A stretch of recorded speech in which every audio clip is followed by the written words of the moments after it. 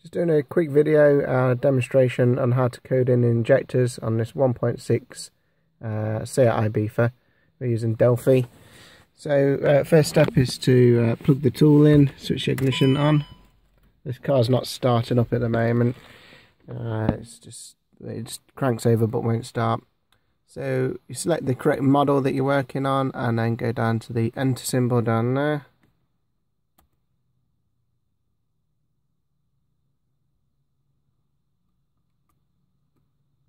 And then press OK.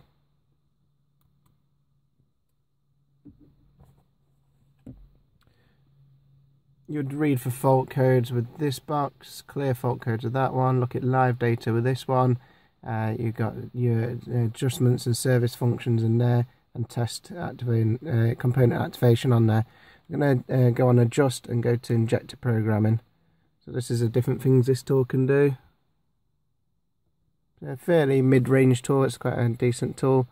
It gives you clear instructions of what's needed. This code here. We've got all these codes wrote out here. So if you're standing at the front bumper of a vehicle, injector 1, 2, 3 and 4.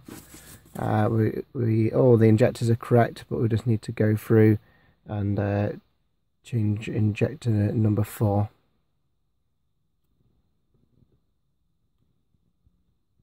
So engine on, engine off, ignition on. That's okay. So that's the current codes we've got. You can see cylinder 1, 849 CDF, and so on. 2, 3 and 4 are all correct also. Sorry, yeah, 1, 2 and 3 are all correct. Number 4 is wrong. Number 4 is reading 86 Echo Alpha Charlie Golf, and we have got the injector of 8 Echo Charlie Echo Echo Foxtrot. So we're just going to click yes, and we're going to go and change cylinder number 4. Press OK. We're going to write in the code that we've got for the injector, which is 8 Echo.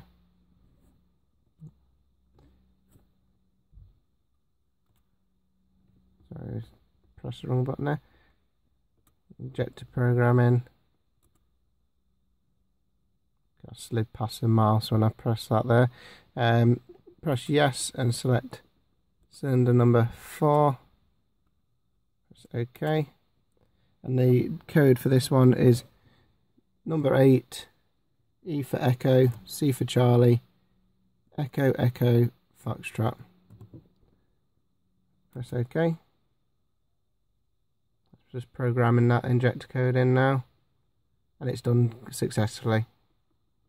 So we can press OK to continue. And the last step is, once you've coded all 4 injectors, check all codes are correct. So we're going to do that now, and if you're happy with it, press OK.